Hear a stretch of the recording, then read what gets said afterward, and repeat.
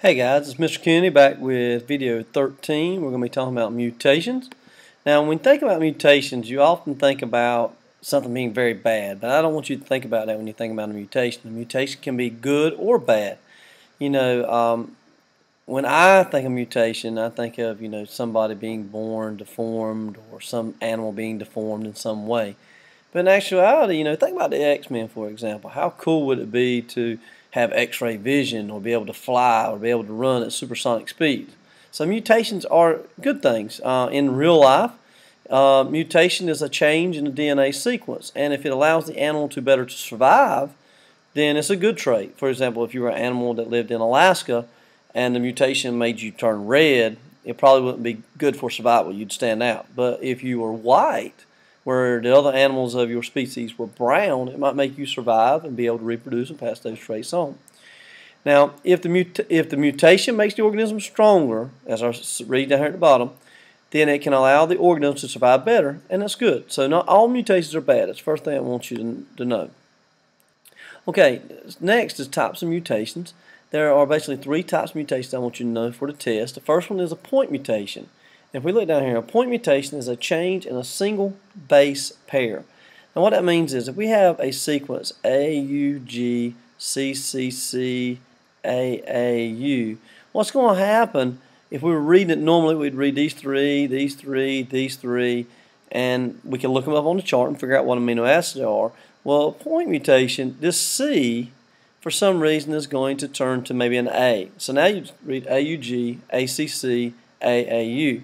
So it's only going to affect one amino acid, just one amino acid. It's not going to affect the one before or the one after the point mutation. Point mutations are usually not too bad. I've given you a sentence down here. The dog bit the cat. I hope everybody can figure out why I use three-letter words.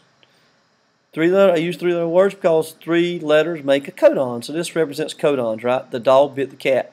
Now, if I change one letter in the sentence, it changed the sentence to dog bit the car. Now, it doesn't mean change the sentence a lot. It does change it slightly, but it doesn't. You still get the overall effect that the dog's biting something. So usually, these point mutations are not too bad. A lot of us probably have point mutations in our body right now, and we really don't see any effect from it. Now, the second type of mutation is a frame shift mutation. As you look down here, the frame shift mutation is the addition or deletion of a nitrogen base. Now, if I go AUG, CCC, AAU again, normally we would read 3, 3, 3, and those would be the three amino acids. Well, if we have a point mutation, a frame shift mutation, let's say this C is eliminated. Now I read AUG still, but now look, CCA, AA, whatever next letter is, it not only changes the amino acid that mutation happens in, but it changes every amino acid after. See, it causes an effect on every amino acid that follows the mutation. You can see how this would be devastating because it would make stops not appear that should appear. This would be one cause of cancer. It would make starts not appear that should appear, so you would be missing proteins or amino acids. Point mutations are very bad. Now, go back to the same sentence again. The dog bit the cat. I eliminate a O, now it becomes the dick dog, whatever. It makes no sense whatever. It messes everything up. So frame shift mutations are very bad. Now, the third type of mutation is chromosomal mutation. And just turn to page 308 in your book, and these four are there on your book, and they make total sense. It's a change in actual chromosome. And, you got a chromosome, and you've got letters like A, B, C, D, and then down here you would have, A, B, C, D, whatever. These are the alleles. In deletion, what happens is one of these is going to be eliminated. So you're going to lose part of the chromosome. Insertion, you're going to actually, I had to clear it. Insertion, and I'll redraw it here. In insertion, you would actually add a letter. Okay, actually add a letter, so you add some. Inversion, you're going to flip. So maybe E and D would flip location, so it would read A, B, C, ED instead of that, so they'd be in different locations. And translocation, maybe you have the big A come down here and the little a go up top. It actually would relocate on a different chromosome. Now, chromosome mutation, the big thing you need to remember about them is chromosome mutations are usually caused by non-disjunction. Now, let's go back and remember what this is. If you go through meiosis, okay, you go through meiosis, you start out with a cell, you got these chromosomes in the cell splits, okay, you got these chromosomes.